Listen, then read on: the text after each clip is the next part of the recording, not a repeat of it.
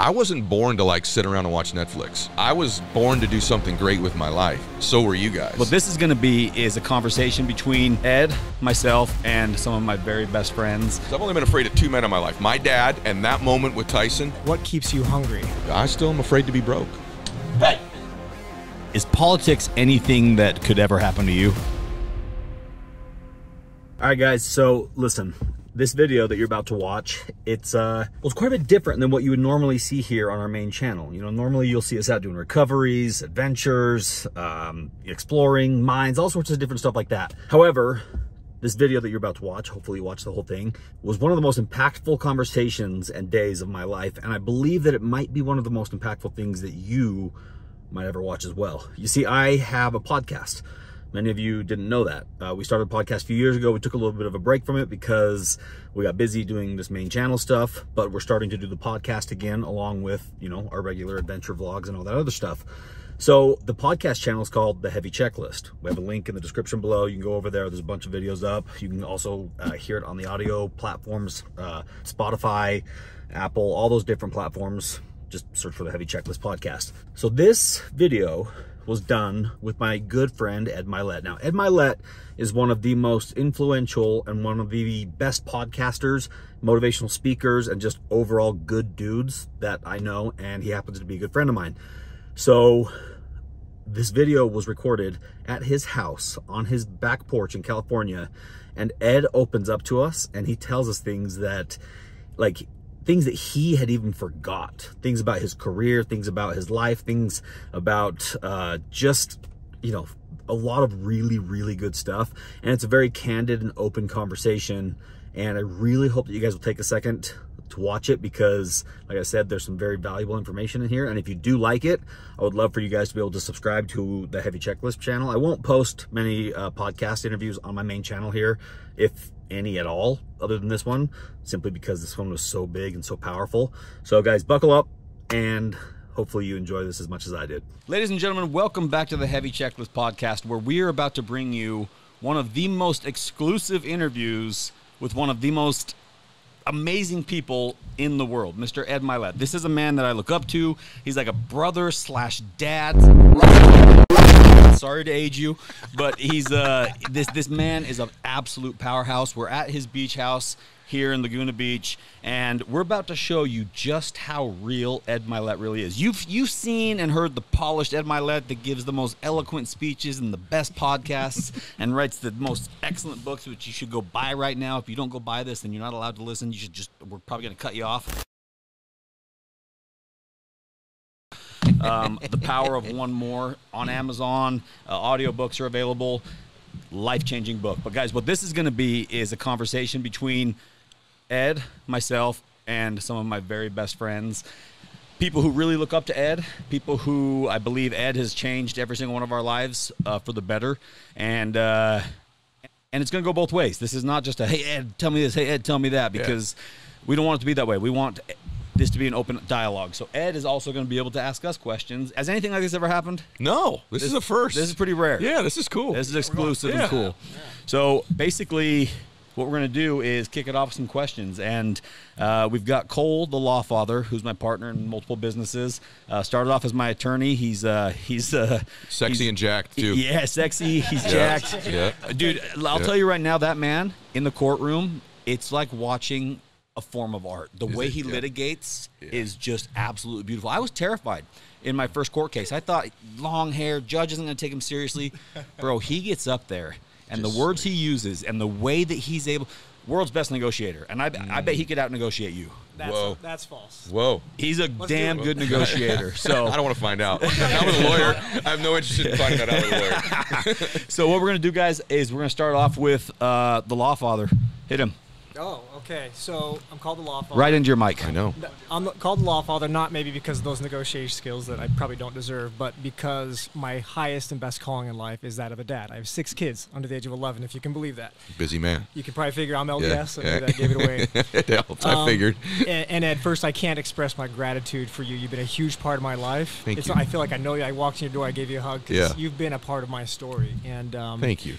And I actually feel like a kindred spirit. I also grew up with an alcoholic dad. Oh, For wow. better or worse, my dad left. So he came back into my life like you and your dad. You come back sober? Yes, he did. Oh, and good. it's been an amazing transformation. And like you, I turned 40, you turned 50, so I feel like this like turning a new leaf thing. Yeah. But I'm going to, you rarely talk in too much detail about your family on air. And I think that's probably deliberate. It is. My guess. Yeah.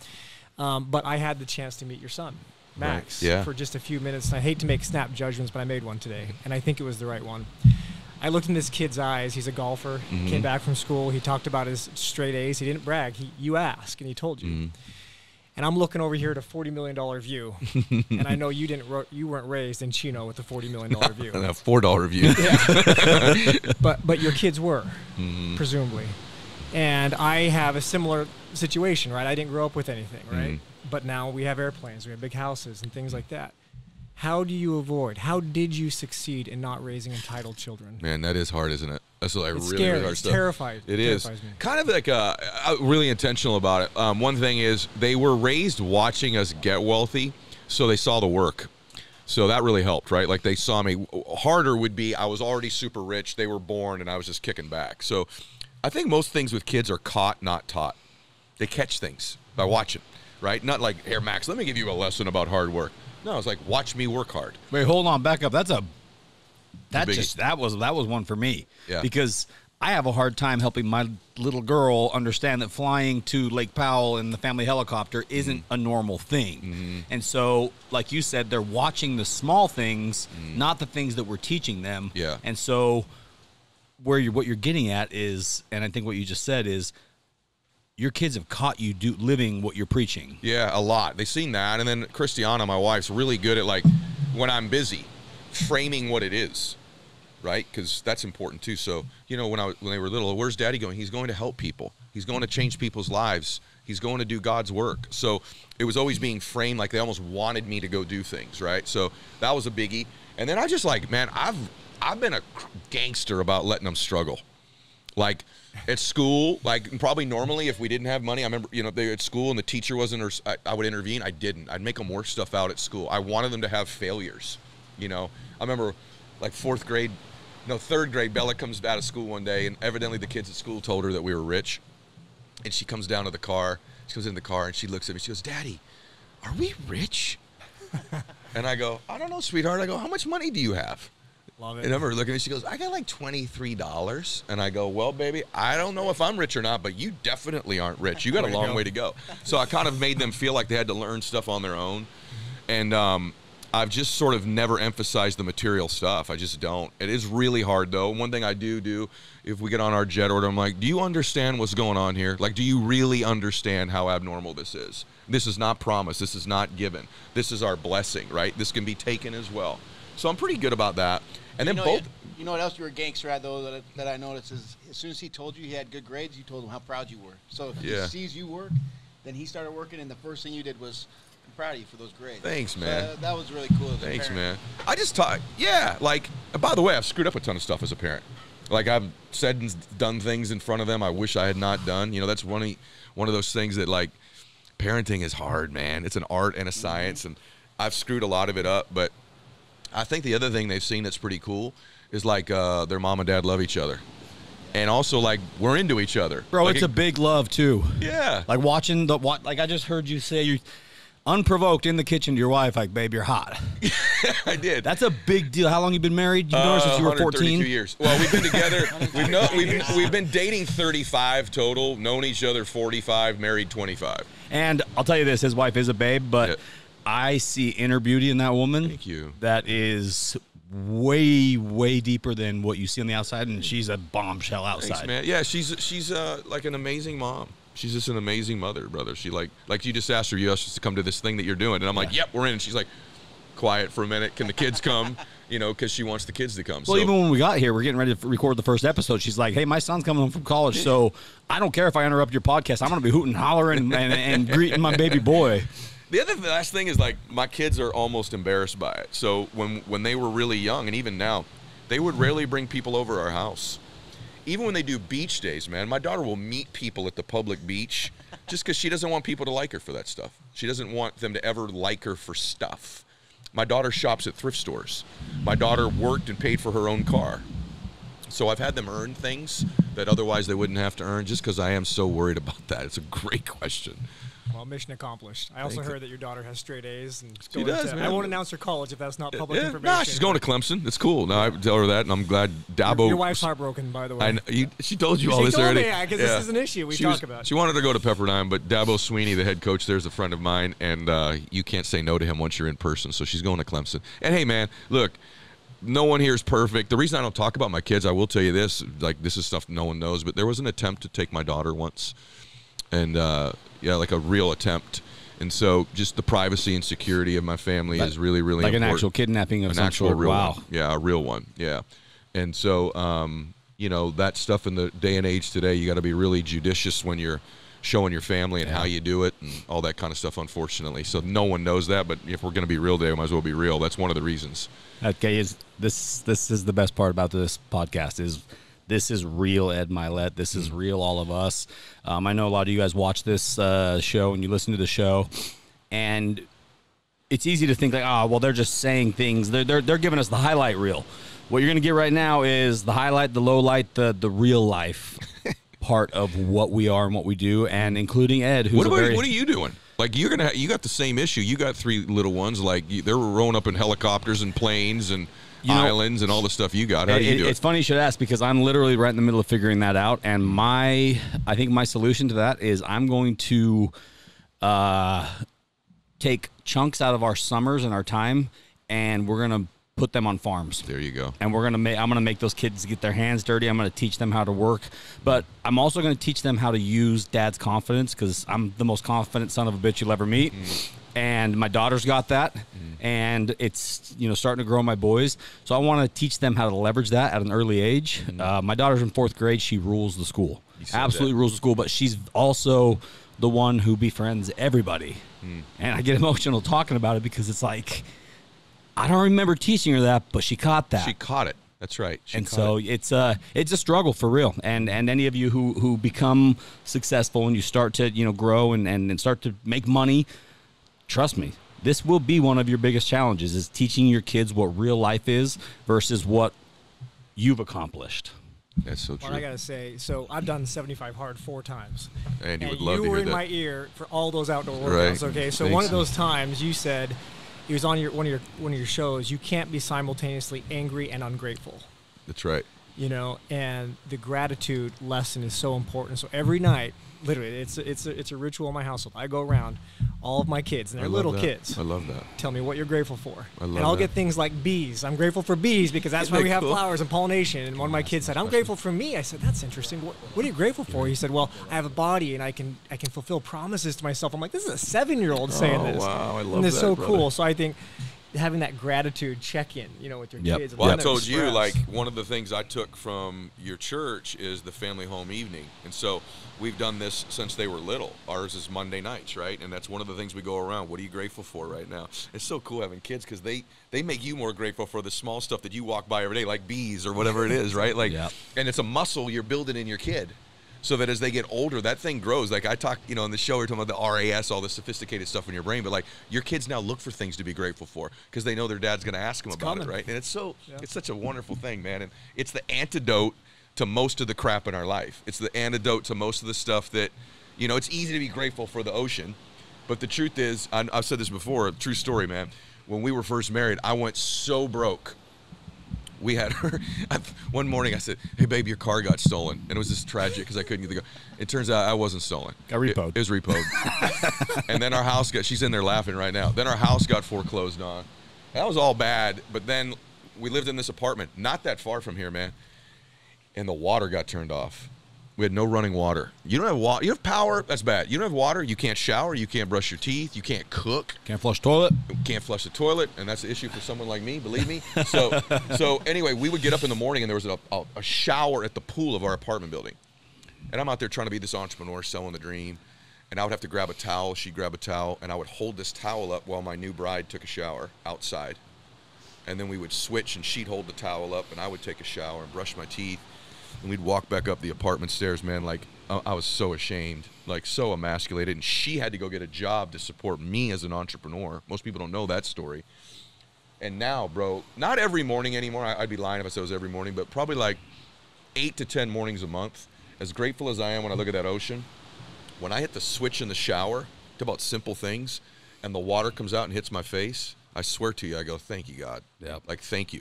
Something that simple from that really difficult time. So when you kids learn to have gratitude for small stuff, then, you know, like, this stuff is just gravy. Yeah. What was the turning point when you were having a shower at the pool and all that fun stuff until you actually like, flip the switch? And you want to know the real? Never said this before. This is cool. I didn't do it. Someone did for me. She did, and she actually like did a little intervention with a couple of my friends, believe it or not. Sat me down like, hey, dude, what is wrong with you? Like, you're like a zombie. You're not that confident guy anymore. Because I had been up, and then I'd been down. You need to get your act together. She even told me, she goes, this is not the dude I married. You know, it wasn't about the money. It was about the effort. Like, she'd come home. No joke. This is real. She would come home from working all day. I'd be on the couch when she'd get there. And she's like, this is not who I married. And they did, like, literally an intervention. It was like, you're better than this. We believe in you. We love you. You can do it. And not that far from here, it's a true story. My brother-in-law worked for LA Cellular. And I was an entrepreneur with a struggling business. And I met him at this beach. It was actually this beach, now that I say it. It wasn't another beach. It was this beach. And the reason I went to visit him at the beach is I was going to ask him for a job to quit my business. I've never said this out loud because I forgot. And we were walking about 100 yards from here. I said, hey, man, let's take a walk because my sister and our family was there. And we started to take a walk. And I was about to get the words out of my mouth. I was going to go, hey, man, you got anything for me? I couldn't say the words. I swear to you, brother. Instead, I said, hey, man, how long are you going to stay at this shitty job? And he goes, what? He was making like 200 grand at the time. I said, you should come to work with me. And I remember it was like an out-of-body experience. It was completely not why I went there, completely not the reason I took the walk with him. And for some reason, I couldn't get my being to ask him for this job. Instead, I recruited him to come to work for me. And 2 days later, he quit that job, came to work with me, and he still works in my firm to this day. That happened right on this beach, and I completely forgot about it till we were sitting here right now. Dude, that's cool. That's cool. I love that story because you turned doubt, fear into faith. Yeah, in an instant. And it's like sometimes that's just a calling on your heart because he had running water, I didn't. He owned a house, I didn't. I had bankruptcy, or not bankruptcy, I never filed bankruptcy. I had foreclosure and repos. He didn't have any of that stuff. And I go, when are you going to quit that stupid job? Crazy that came out of my mouth. I love it. It's something you weren't planning on at all. Not at all, bro. I went there to go with my hat in hand and say, help me. Yeah. Crazy. I just remember that right now. That's a huge turning point. Bro, massive. That's probably the turning point. Yeah, massive. It was the intervention they did and then that walk. And by the way, my brother-in-law's probably listened to this. He remembers it very clearly. I roped him into the business. He's been doing it now 25 years with me. Dude, that's cool. Yeah. That's really cool. What else we got for Ed, guys? All right. Sorry, I'm hogging the mic here. I got so much. With all your prodigious talents and your assets and the accomplishments you've done and the people you've influenced, you're kind of ostensibly at the top. Right? People look at you and say, Ed Mylett, he's at the top, the pinnacle, the zenith. He's achieved it. He's done. What keeps you hungry? Mm-hmm. You told a story about Ray Ray, right? Yeah. The fight that your dad made you go have with Ray Ray. Who or what is your Ray Ray today? What mountain do you have yet to climb? Yeah. Well, I don't feel like I'm at the top. I mean, until you say something like that, I don't walk around every day going, oh, wow, I'm at the top. Well, this is incredible. So I don't ever think that. I'm not going to give you the stuff that's like, I'll just tell you, I still am afraid to be broke. I mean, there's things I want to do. I can tell you what they are, but like, I'm not going to tell you that I don't have any fear about like that I need to keep working hard for this not to go. And I don't want that kind of boogeyman to go away. I kind of dig him. I've talked with Dwayne Johnson about this. I've talked with different really top athletes about this. Like there's a little bit of a fear that it could go away. And that's not unhealthy to me. It keeps me sharp. So it keeps you hungry. It does keep me hungry. And so, I mean, it's nonsense. I own this place free and clear. I own my jet free and clear. I own the island free and clear. I own my desert house. I own 2 other oceanfront houses down the street, free and clear. Like there's no debt, right? I have no debt. That's not something to brag about. Sometimes debt is really, really good, right? A lot of people made a lot of money with debt the last few years. But there's this thing in me, man, that's like, hey, I still want to prove something. And then the other part of me is like, I'm addicted to growing.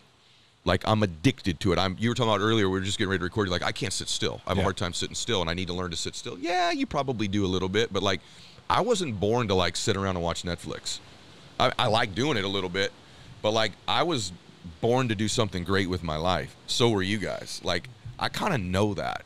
And great isn't like every day I'm making millions of dollars. It's like I care about people. Like I want to help people. Like I love that you all were here in my home. You know what I mean? Like I wanted you to come here today. I didn't want to do it in some studio or whatever. I want you to be with my family and in my house. So I think that's part of it. And then I just don't I don't have this muscle where I'm like, this is, it's not for me like a destination. It's like a process. It's the process of growing. It's the process of meeting my other self.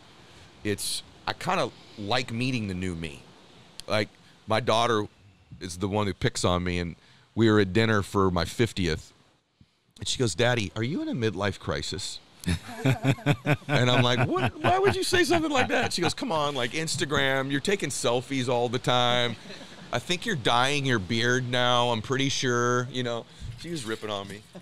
And I said, Ed, are you dyeing your beard? Yeah, no, I can't admit to that. I can't confirm or deny that. My son's in there laughing, and so is my wife, because they know this conversation. And I said, yeah, I am. But I said, Bella, I was in a young life crisis. And you know what? If you come back in 5 years, I'll be in a 55-year-old crisis. I'm in a crisis every year to be a different me by the end of that year, to be a better me. And I said, Bella Boo, all the cells in your body pretty much regenerate themselves every year. Your lung tissue's about every 6 months. Like, there's all parts of you physically regenerating themselves and becoming new. Shouldn't the inside part of your spirit and your mind become new? And I said, so yeah, I'm in a midlife crisis, and I'll be in an old life crisis too. I don't want to be the same person. I already lived that life. I was already that guy. I want to be the next one. Yeah. Now, all the same character, all the same principles, but living a better expression of them. Right? I've already expressed this version of me. The world's already got that. I don't want to change my principles or my character or what I stand for, but I want to express it better. I want to express it differently. Maybe that sounds like one of those podcast answers, but it's like totally legit. It's actually what I think about. Ed, there's a lot of high-profile people, guys like Jocko, guys like Andy Frisella. Love both of them. Amazing guys. Yep. They're getting pressure right now since the world seems to be turning to shit in certain ways. It's, you know, I'm not a doom and gloom guy, and I don't like to talk about that, but they're getting pressure to get into leadership positions. Yeah. Is politics anything that could ever happen to you? The world needs a guy like you, and I'm going to sit here and say, I'm not going to say you should, Is that but I'm not. endorsement heavy? Yeah. Oh, that's An official- if Ed ran for anything, king of whatever, I mean, he'd have my vote. But is that, are you completely opposed to that, or is that if the world needs it? I would say pretty much opposed. Because I've had some heat to do that recently from people who help people do that. I think if I thought like that expression, I think if I thought I could do more to help people doing that than what I'm doing right now, right, then I would do it. But I think there are people probably that would rather go raise all the money that I don't want to have to go raise to do it. Although I wouldn't need that much. I could use most of my own. Right now, no. And I don't think that... Oh, shoot. Well, I got 2 votes, me and you. I think not right now, and I don't think probably I will. But if the time came and I felt like, hey, man, I could really make a difference and no one else could do it, you know, then maybe that I would. I would not run for something small or local. I would run for something national if I did it. But I don't know that I have the temperament to keep to say the political things that are required. That's why I admire some of the people recently that have gone into politics that are like, you know, I'm going to tell you what I really think. I think both the guys you listed would be wonderful dudes to carry that baton. I'd love to support people and help them with it as well. I can help them write their speeches. Yeah, absolutely. That kind of stuff. But I can't say that I would never do it. If you'd asked me 5 years ago, for sure, no way, no how, impossible. And my wife definitely doesn't want me to do it. But there's an opening. I mean, if it really was needed and I could help, I might do it. What excites you? Humans changing. I believe in humans. Yeah. I think that like everything in the world right now is like that we all suck. We're against each other. I think we have way more in common and we get along a whole lot more than the media would like to tell us that we do. And I got in an Uber yesterday, dude. And I love when I get in an Uber, it drives my wife nuts. But I'm like, people, you don't have a driver? I have a driver a lot, but I like getting in Ubers. That's where the real dudes are. Oh, yeah. I always say this. I'm like, tell me your story. And this dude was driving me, and he's from Lebanon. And I'm like, tell me about Lebanon, man. He's like, oh, I lived in a gated community. I said, there's gated communities in Lebanon? I didn't know. He goes, yeah, I live with Jews and Muslims and agnostics and Christians all on my street. I said, you're kidding me. He goes, we'd have literally block parties. I said, you're kidding me. He goes, well, yeah, there's little pockets like that. And he goes, I said, well, why are you driving Uber? He goes, oh, to help my children through college. I'm thinking, oh, they're at a JC. He goes, I have a daughter at Harvard, a son at Yale, and my young son is going to Stanford next year. And he's driving Uber. I said, what did you just say? You came from Lebanon, you escaped there, and you have 2 children in Ivy's League, another one at Stanford? I go, you're amazing. He goes, I'm not. My wife is. Let me tell you about my wife. And then he tells me about his precious wife. And I'm like, man, humans are good. Yeah. Humans are awesome. Yeah. They just need to feel love from other people. When people feel hate, they often respond with it. When they feel threatened, they respond with a threat. But when people feel loved, when they feel seen, when they don't feel invisible, and they feel like they belong and have something to offer, humans are awesome. Even when you're watching humans respond in ways that are brutal to one another, it's typically their fear happening. It's the lack of love. It's the lack of connection. So if I thought politically I could change the environment and the culture where we emphasize love and caring for one another and belief in one another and individual initiative, then I would do it, because I know humans are good. They're made in the image and likeness of God. They were born to do something great. They're just not very much reminded of it often. And that's one of the issues that just kills me with people. So, yeah, I love humans. Yeah. Ed, this is a silly question. Would you run for office? I'm going to be governor of Utah. Wow, that was definitive. Yeah, Okay. I don't want to be. Okay. I have no desire to get into politics, but when I was... Like in the next 10 years? Next 10 years. I love it. Yeah. I love it. That's just going to happen. I freaking love it. You have my full endorsement. I've kept it. It's been bottled up inside me for a long time. I felt it when I was 9 years old, when I was governor of a school play. Hit me, and I was just like, I don't want to be governor. Politics sucks. Yeah. But I feel like the world's changing, and they need people that they can relate to. Yes. And a lot of politicians aren't relatable, and I believe that's something that very well could happen. And like I said, it's not something I'm going towards. But I think we've made big news right now. Yeah. I think we've made big news. You know what it is? Politics does not draw our best, and we need to change that in the country. Our best people should be leading the country. Yeah. And by and large, there's exceptions, we don't do that. Yep. And so if someone like you got involved, man, that would be wonderful. Okay, good. I'm going to know the governor of Utah. I'm well connected. I There didn't you even know I go. was that You're well well connected. Here's a silly, candid question. Yeah. I'm afraid of crabs. I hate crabs. What are you afraid of? Snakes. Snakes. Hey, snakes, man. I hate snakes. Really? I hate heights. It's weird because we fly in helicopters and all that stuff. But snakes, dude. And I have a desert house. We had a rattlesnake in our front yard. I'm so afraid of snakes. This is a true story. All these little kids. It was a birthday party. Babe, whose birthday party was it with the Easter? Who was? We had a bunch of kids there. Why were they there? Easter. Yeah, so we had a rattlesnake at Easter at our house, and I'm like, babe, go kill that rattlesnake. That's how lack of a man I am. And my wife went and killed the damn rattlesnake. I'm afraid of snakes, dude. We had another house where there was a rattlesnake on our front porch, and I was at the house, and our housekeeper went and killed the damn snake because I wouldn't go out and touch that snake. So I am really afraid of snakes. I know that doesn't make me look like a tough guy. I've had Mike Tyson mad at me to my face, by the way. I had Chuck Liddell on my show, and Chuck Liddell's on. He's become a good buddy of mine. And somehow at the end of the interview, I said, this is a great story. I said, Chuck, he brought Tyson up. I said, if you and Tyson got in a fight in your prime, who would win? And he goes, well, boxing, he'd win. In a cage, I'd kill him. And I go, okay, forget that. Street fight. He goes, I'd annihilate him. I'd annihilate him. And it kind of made news that he said this on my show. So I'm at the gym like 2 months later, and my son's telling me, hey, Ed, hey, Dad, Mike Tyson works out at our gym. I go, why would Mike Tyson be in Laguna Beach? That's ridiculous. Sure enough, one day I'm running on the treadmill, and there's this dude next to me, sweating like crazy. And I don't look because, I'm thinking it's someone who wants to talk to me or whatever at the gym. And I look, and this dude has tree trunk legs, these huge legs. I look, and it's Tyson.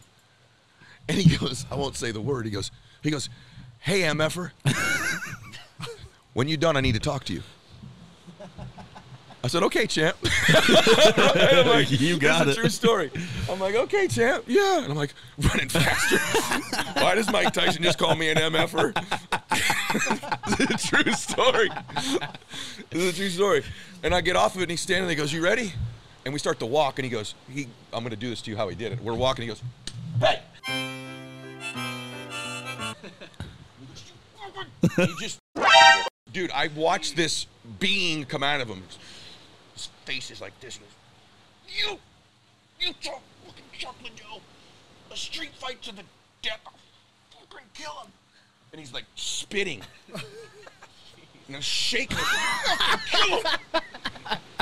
Like that. Like, look how my head just was. And I went, oh, my God. I go, okay, champ, I'll tell him, man. Cover your ears. I go, how in the world did he know Liddell said this on my show? Right? I have no idea what I said. And I said, hey, man, I got you. Totally cool. I can tell you, as scared as I was, I've only been afraid of 2 men in my life. My dad, I've been in a lot of different scraps and fights, and that moment with Tyson, I saw some spirit in this dude in that moment. That was, I know why these big old dudes bigger than him were like, oh my gosh. It wasn't just that he hit hard. This dude emanates an energy where he's like, he is going to eat me. Like literally, which he did. He ate Evander Holyfield's ear, right? Got a bite of it. But I mean, there was a spirit in there that was just like, wow. And I'm more afraid of snakes. I would rather fight Tyson than go kill a rattlesnake. Wow. Hope he doesn't hear that. Well, sorry, champ. Guys, we got 5 minutes. Go ahead. All right. Anybody else? Yeah. I mean, Jason? Yeah. Well, one of the questions popped up. Jason, right to the mic. Oh, I'm sorry. One of the reasons, one of the things that popped up when you were talking earlier is that low point in your life. I feel like people can talk to you until they're blue in the face. Like, get up, get going, do the thing that you want. You know, do the thing that you need to do. Yeah. What did you find in you that actually brought you out of that? Right? Because I mean, I may be wrong, but I don't think it was the people talking to you, was it? No, it was just starting to take the steps. It was like, and this whole thing about one more is a real thing. It was just like, look, here's what I'm going to do. In spite of how I feel, I'm going to operate out of what I know I'm supposed to do, not how I feel. I'm going to finally, here's where I was. I was a very average person. Here's why I was average. How I felt is how I acted. That's how most people are. They feel great, they do great. They feel bad, they lay around. And in that moment, I'm like, I don't feel good. I've had a pattern of not feeling good. If I'm going to wait around till I feel good to take some steps, this ain't going to happen. But what if, maybe if I take these steps, then I'll feel good. And so slowly but surely, I'm like, I'm just going to make these contacts. I'm going to make these calls. I'm going to go see these people. And I just started taking steps. It's not always what you do on the days you're motivated that separates you, because everyone does well today. It's what do you do on the days you're not motivated. And so for me, it was like, I'm going to take steps towards my potential, even though I don't feel like it every day. And you go, well, that's easy to say, not hard to do. Actually, it's not that hard to do. You just have to do it. You have to actually get up, get dressed, put your clothes on, and take steps towards it. And then what I would do is I'd like little promises. So I was just a mess. Like, I had no self-confidence because I had a reputation with me of not doing stuff I said I was going to do. So I started going, how can I rig the game so I do what I say? This sounds really stupid. I'm going to tell you what I did. I'm going to take you back to when I'm 23 years old. I'm going to set my clothes out the night before for the next day. Simple thing I don't have to think about in the morning, something I can control doing. I'm going to make my bed in the morning. I'm going to get up at 6 a.m. I'm going to do some meditation and prayer when I wake up, and I'm going to go to the gym. And I actually started setting my clothes out, getting up at 6 a.m., stuff I could do. I said my prayers and my meditation, right? I did the things I said I was going to do. And all of a sudden, now when I said I'm going to make 10 calls, I'm like, I could do that. Then when I said I'm going to make $1,000 this week, I could do that. $10,000 this week. $10,000 this day. So it started with small stuff when I didn't feel like it, and I rigged the game on stuff I could completely control. Yeah, that's amazing, because it's a lot of people think it's, things turn on immediately for them. They see you who you are today, not the I laid my clothes out guy. They see you as the guy that you are today, which is the hard part for most people to see, because it's not inspiring. It's the before and the after. I'll tell you one more thing. We can go a couple more minutes. I'll tell you the one thing. You don't know this story, but like, I wanted to look rich when I wasn't. And so I thought, no one's going to take me seriously. This is a true story, brother, okay? They're going to laugh already, my family. I wanted to drive a Mercedes. I thought, no one's going to take me serious in my business, so I'm not driving a Benz. So there was this thing called a penny saver back in the day. It would be like a glorified Craigslist now. And I'm looking for convertible Mercedes. This is so true, dude. You don't even believe this. And you know what this is, but all of a sudden it's 60 grand, 60 grand, 60 grand. It says Mercedes 600 SL, parentheses, kinda. I'm like, tell me more. And what it was a Chrysler LeBaron. Oh, hell yeah. Kit car with a Mercedes body on it. So kit cars have welded other car bodies. Oh, yeah. This thing was 2 feet too long. Interior was a LeBaron. The heat blew constantly. This gets way better. I drive down to Dana Point. I meet this lady, and I say, tell me about this kit car. She's like, look, it's $5,000. And it's wonderful. Only about half the people won't know it's real. And I'm like, I'll give you $4 grand. She goes, I'll take it. So she takes the $4,000 from me, and she goes, "There's one catch I didn't tell you. I swear to you, brother, this is true." She goes, "It's actually not welded on there." I said, "What do you mean?" She goes, I said, "How's the kit on the car?" She goes, "It's Velcroed." And I go, "What did you just say? Say that again," because she's already got my money. She goes, "It's Velcroed on there, but most of the car stays together pretty good." I said, "The machine I'm going to drive 60 miles an hour is Velcroed together." She goes, "You don't have to worry when you're driving fast." She goes, "But when you drive up to a stoplight, don't stop too suddenly because the front left headlight will fly out into the intersection." And dude, I have a good social media following. If there was social back in the day, I would be the most viral MFer of all time. Because more than 100 times in my life, in this dude's life, that headlight went out in the intersection. I had to get out of that car, stop the four-way traffic, grab my headlight. You imagine people watching, what the hell is this dude doing?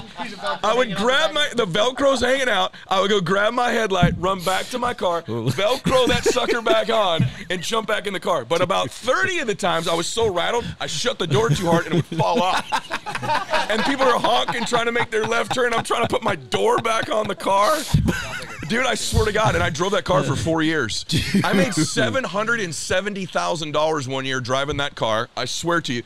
And it got stolen the 4th year. It got stolen. And the dude that stole the car got 1 block from our house and just left the car with the keys in it because he figured out what it was. I swear to you. I got pulled over in that car by the cops because they thought it was stolen and because it was like wrong license plates. So I went from a Velcroed Mercedes to a Global Express jet in a number of a decade or two doing the stuff that's in my book. I swear to you, that is 100. Babe, is that 100% true? Yeah, she's like, yeah, she had to drive that me in might that car. Be one of the most incredible. Yeah. Oh, you sent the wife out to get the wife to go get the daggum deal. And then at the same time, man, we were so broke. I bought her a Mustang when her other car got repossessed, and the doors didn't work, so she had to go through her trunk to get to the front seat. So here's this power couple you see on Instagram. I'm driving a Velcroed car. Her car, everywhere she goes, she has to climb through the trunk and crawl into the driver's seat. Is that awesome? Dude, that is so awesome. That's the truth. See, this is what we're here for, guys. This is the real Ed Mylett. This is the real story. This helps everybody understand that, look, doesn't matter where you're at right now. Go buy a Velcro Mercedes because that's a starting point. It doesn't matter. Just go start somewhere. And since we call this the Heavy Checklist Podcast, I want to leave with some marching orders, and this will be the final round of thoughts that we have here. I want every person at the table to give one checklist item. As pilots, Jason and I, we have checklists that we follow. Your pilots of your jet, they follow a checklist. If they don't follow that checklist, a lot of those items are written in blood. Yeah. And if they don't follow that, they crash. People die. Yep. So luckily, our checklist is not that severe. However, these checklist items are very important. And as we leave them at the end of the podcast, a lot of people do write these things down, and you should be writing these things down. And I'm going to start, and then we're going to go around. Whoever has one, I want everybody to give one item. I don't care if it's your favorite popcorn. It doesn't matter. Okay. My one checklist item for you right now is drink more water. Do it. You're not drinking enough water. I don't care who you are. You're not drinking enough water, and get more electrolytes. It's changed my life completely. I drink 8 ounces of water before bed with the liquid IV, the electrolytes. You wake up in the morning feeling like $1,000,000, and it's so stupid. It's so simple, but it's one of those things that you probably need to be reminded of. So sorry that mine is so simple, but I promise you it's one that's probably going to make you feel the best. So who's next? I'll take one. I'm going to steal Ed's actually gave us earlier, because he's a guy that wants to inspire people to be better, to change people. And one thing that he did was he asked his Uber driver what his story was. Yeah. Like, if you want, people need to feel that recognition, like you said, in order to feel loved and basically aspire that change they're looking for. If you just ask one person what their story is, find something out about them, that's my checklist item. Ask somebody what their story is and listen to what they got to say. That's good, man. Also inspired by Ed. Believe in people. See the good in them, including yourself. It's really good. I'm going to get personal here a little bit. I lost my best friend last year to cancer, 39 years old, 4 kids, just the healthiest guy, straight as an arrow. And I also lost a daughter in 2013. And this kind of harkens back to your book, The Power of One More. You don't realize the power of one more until you take that away. This is what you just talked about with Heavy. Yep. You take that away. Imagine your life without one more hug of your kids that night. Imagine your life with your kids as it could be your last day, because you never know when it's going to be. And when you do that, your life is so much more rich. Brother, I never complain about changing a diaper, ever. I lost an infant. I'll never complain about that. Never complain about putting my kids to sleep, because my friend who died early, I know he'd give anything to put his kids to sleep one more time. So the power of one more. Just imagine your life without that one extra thing, that one extra opportunity that you have, and it'll be a rich life. So thank you for articulating what I couldn't in your book. That's wonderful, man. Really wonderful. Wow. I just pre-ordered your book as well. Thank you. While you guys were talking last time, I pre-ordered it. So I can't recommend that as a checklist yet because I haven't read it. Okay. But one thing is blissful dissatisfaction. That is one thing that comes back to me on a daily basis is go listen to that. Because who introduced you to that again? I think I came up with it and told you about it, right? Okay. Yeah, I think I told everybody. I told the whole damn world about it. Yeah. No, that's a good one. I love that one, actually. The main reason is it's such a simple concept, but it's something that takes practice every day. And I catch myself constantly not practicing it properly. I'm out of balance on that all the time. I spent all my 20s hustling as hard as I possibly can, completely being dissatisfied where I'm at, pushing as hard as I could, which did get me to where I'm at today, but it caused a myriad of health problems and issues, and I had no social life and all this stuff because I didn't actually slow down to respect what I had. And I still find myself doing that, right? I finally bought a new house. I'm very comfortable finally in my life. I have great management in my company, and now I'm getting too satisfied. And I'm sitting there for a moment, but I love this, right? I constantly reel on that. So you experience these things on a daily basis, but I would say my checklist item is go listen to that. I honestly, that's one thing that I reference almost every day in my life. Just type it into any podcast platform, guys. Blissful Dissatisfaction. It'll pull it up. It is one of the most compelling podcasts you'll ever listen to in your entire life. So that's a great one, Jason. Thank you. Now we're going to save the best for last. Well, first thing, man, is this is one of the most wonderful days I've ever had, brother. I mean, I was looking forward to today. I had no idea. You're such a good man, Dave, but like, you're surrounding yourself with really good men. This is Better a great people group of people. And so are the guys that are over here, too. Like, I wish we go 2 or 3 more hours. I mean it, too. I mean, that's why I said let's just keep going. And so I just want to tell you, man, I really appreciate this. I'll give everybody something else to take away. I have a chapter in the book about this, becoming an impossibility thinker. Start to operate out of your imagination and your dreams and not your history and your memories. So when you were a kid, the reason you were so happy when you were a kid, especially when you were little, 1, you were just with God more recently. And 2, you lived in your imagination all the time. Yep. You were imagining. And slowly but surely in life, that begins to get suppressed. And we begin to accumulate memories and history. And then we operate out of these patterns of these memories and these histories. And we just sort of repeat the same emotions and the same life with a different set of circumstances with different people. But it's the same stuff out of our history and our memory.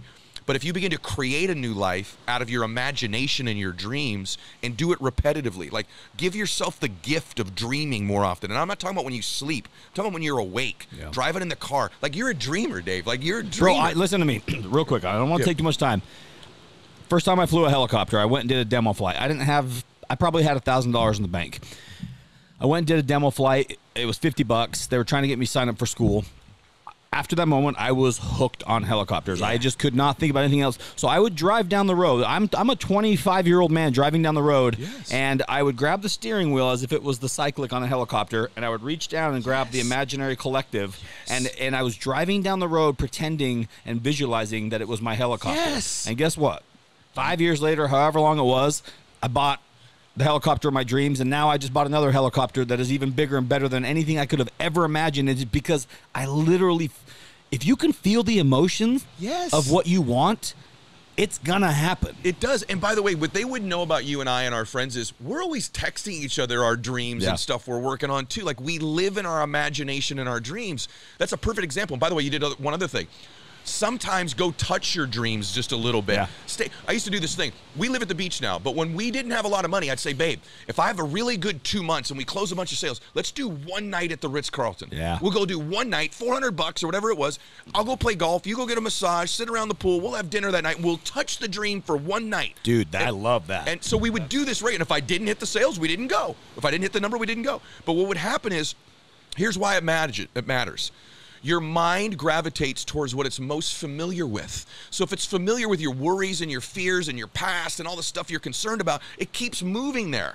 But if it's familiar with your imagination and your dreams, and you have the benefit of flying that helicopter once, touching one night of your dreams, going walking at a beach and just looking up at the beach houses, which architecture do you like, which door, all of a sudden that starts to feel those emotions, and you move towards that like you do that governor on that airplane, right? It moves towards it. So that would be my key. Start to imagine and dream again and get out of your memory and your history all the time. Bro, that's incredible advice from one of the most incredible guys I know, a man that I'm proud to call, one of my best friends. He's just a good man. And my final words are going to be, Ed, you've got an event coming up for people who have purchased your book. Can you talk about that real quick? Yeah, it's crazy. So it's, hopefully you're coming, but it's me, Andy Frisella. Listen to this. Me, Andy Frisella. I'll forget some people. Eric Thomas, who's one of the greatest speakers in the world. Mel Robbins, Rob Dyrdek, Jenna Kutcher, Marie Forleo, John Gordon, Dean Graziosi, Jim Quick. I mean, it's an unbelievable You're group. Blow the roof off that building. It's going to be nuts. It's May 27th. If you pre-order my book, here's the deal. It's free. Watch it virtually in your house or your office. That's it. It's a free event. If you want to come to it, May 27th in Raleigh, you buy 25 books. But if you go to maxoutlive.com, maxoutlive.com, it'll give you all the details. Guys, the link to that is going to be in the show notes, will be in the description. That is a big freaking deal, because that list of people he just named off is an absolute powerhouse group. And it's not like you're buying a raffle ticket. You're buying something that's going to change your life, and it's going to give you an opportunity to go be around people that are going to change your life even further. So, Ed, dude, I had a lot of respect for you coming into this. Thanks, man. Leaving here today, I love you more than I ever thought I could. Thanks, you're a good man. You're a real man. You're down to earth, and I think people are going to see a side of you in this that they didn't know existed. They didn't know Velcro Ed. That's your new name. You're Velcro Eddie to me, dude. So Velcro Eddie's back. With that said, guys, you got the marching orders. You heard the checklist items. These are all people that I admire. These are all people that have changed my life. And honestly, take this advice seriously. Please don't disregard it. And last thing I'm going to say, do not sleep on this book, because it's going to be a game changer. So, Ed, thank you for having us in your home. Thank you for introducing us to your wife, your kids. I literally feel like I'm just at my buddy's house. Oh, you are your buddy's house, brother. That's amazing. And you guys are all welcome here anytime. It was just wonderful, man. I just loved having you. Thank you.